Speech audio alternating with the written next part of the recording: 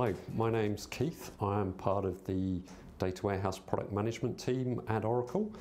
And today I'd like to talk to you about using SQL for pattern matching.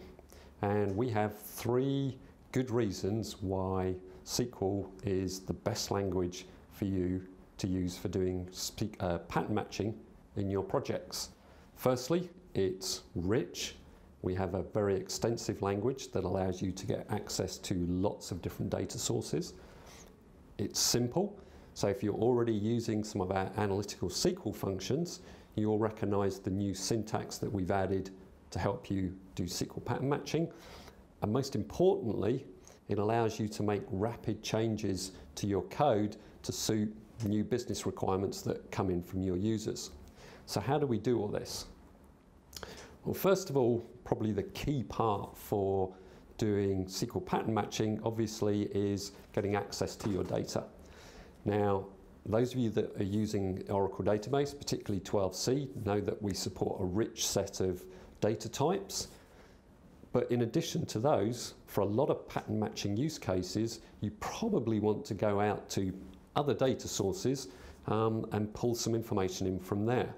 So if we look at a lot of big data use cases today, we see data sitting in NoSQL databases, we see data sitting on Hadoop, and we'd like to obviously be able to access that and bring all that together into our Oracle database and be able to use SQL against it. And we've added some extensions to our external table function. So if you look at that today in 12c, you'll see some important new keywords. And the 2 most important keywords that are going to be of interest to you for SQL pattern matching are things like Oracle Hive as a data source and Oracle HDFS as a data source. And these will get you access to Hive tables that are sitting on your Hadoop cluster, and also JSON style and JSON type documents sitting on your Hadoop cluster.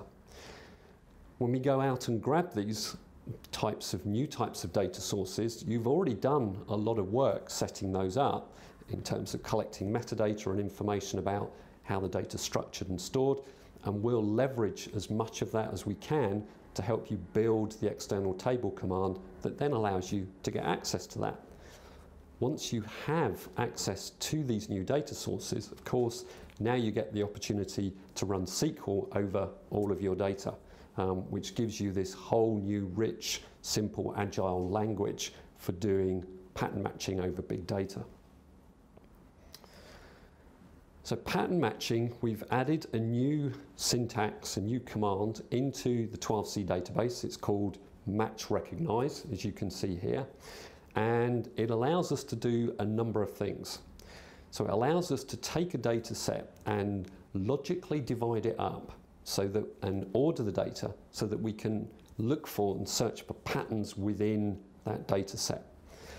And we search for those patterns using regular expressions. And for those of you that are used to doing pattern matching with languages such as Perl, etc., you'll be very familiar with the syntax that we've added to help you define and specify the types of patterns that you're searching for.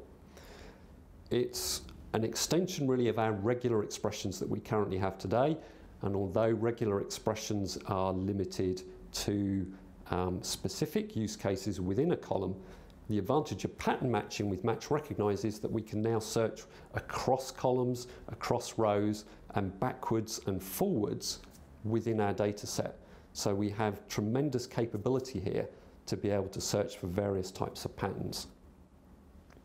So let's give you an example here. This is probably the best way to explain it. Let's say we have a business requirement. We're a bank and we need to look for suspicious money transfers.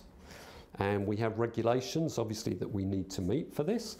And let's say we want to look for 3 or more small transfers within a 30-day window.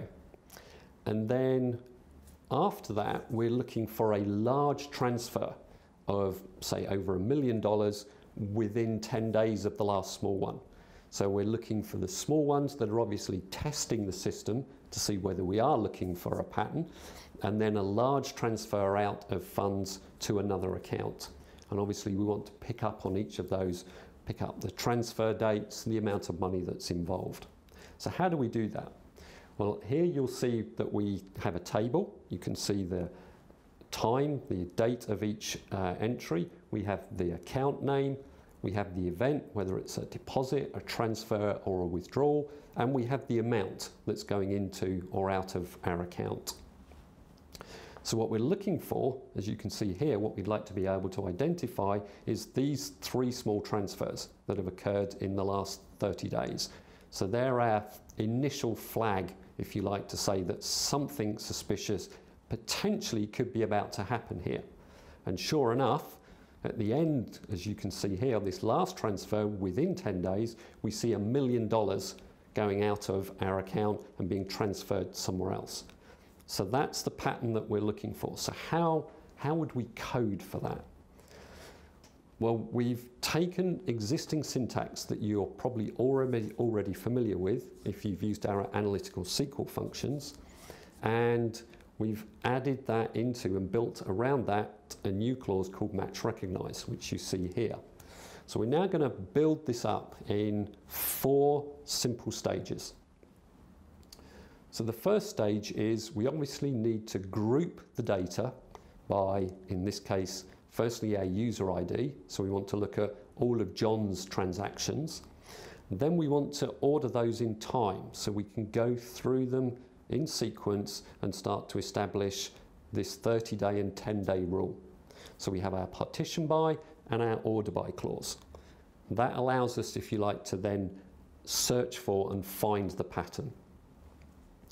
Next part, step 2, we need to establish what the pattern is. How are we going to actually find these events?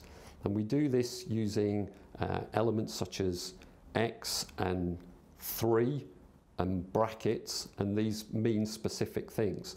So the X is the event that I'm looking for. So that's going to group together my 3 transfers. The 3 here tells me that I'm looking for 3 occurrences, or at least 3 occurrences of these events. The next part is that I'm looking for this large transfer, and the large transfer I'm going to identify with the variable Y. So now we have X that's going to occur 3 times, or at least 3 times, and we have Y, which is my big transfer. But what exactly does that mean? If we describe X, we would say that we need an amount, which we pull from the table, the data source, and we need that to be less than £2,000.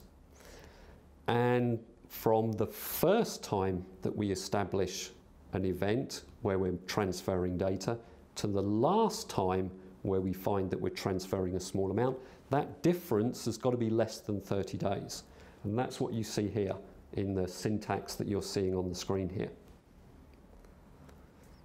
Now we have established the first part of X, we can establish Y. And as you can see here, Y is an event where the value is greater than $1 million or equal to $1 million. So that now establishes my pattern as to how I'm going to search for my data, what I'm looking for, and what each element actually is.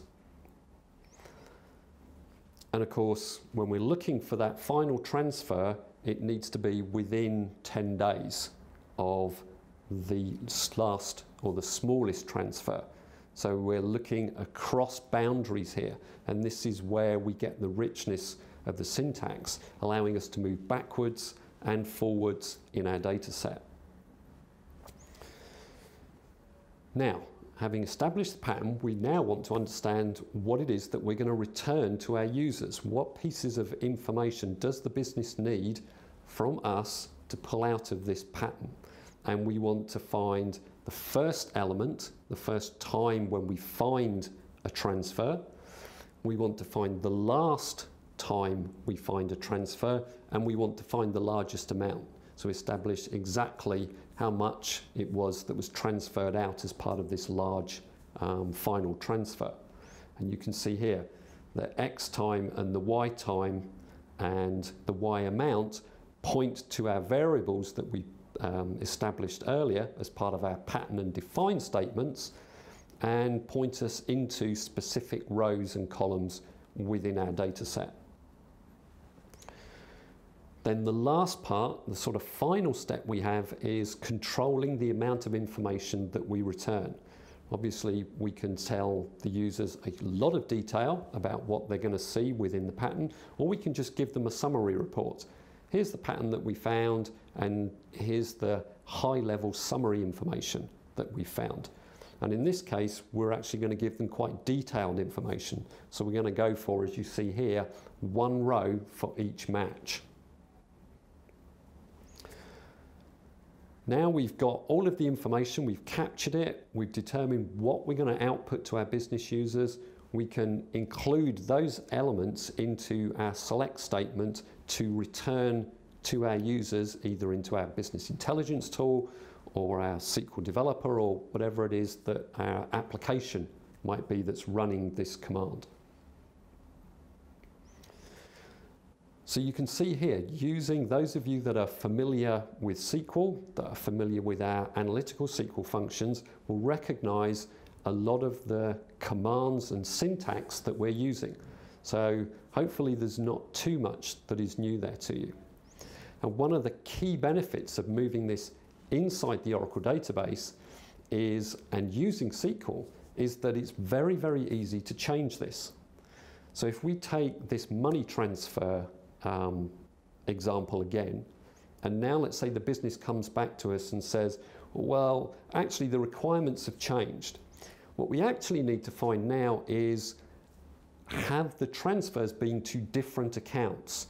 Is it not just going to one person? Are we doing a lot of the smaller transfers to lots of different accounts? So it's less obvious that the big transfer is actually going to occur.